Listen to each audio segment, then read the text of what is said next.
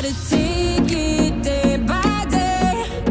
Keep moving forward no matter what they say. And when the thieves try to steal your faith, keep pushing through them, 'cause there ain't no other way.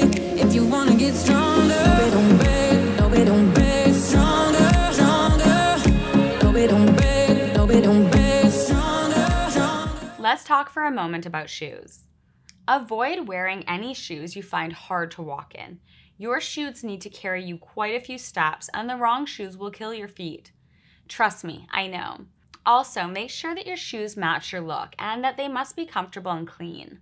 If you're not knocking in a high-end area, it is sometimes okay to wear casual shoes such as sneakers. Just be sure it works with your look. These types of shoes aren't as professional, but they are functional, so people will understand your choice of look. There are a few other important considerations when prepping your overall door knocking look. It's not acceptable to wear sunglasses or a hat at the door. It disguises your face and can be perceived as rude. Females can wear skirts, but men should always wear pants. Tattoos should be covered. I'm not saying there's anything wrong with them, however, trust me when I tell you, it's affected lead conversion.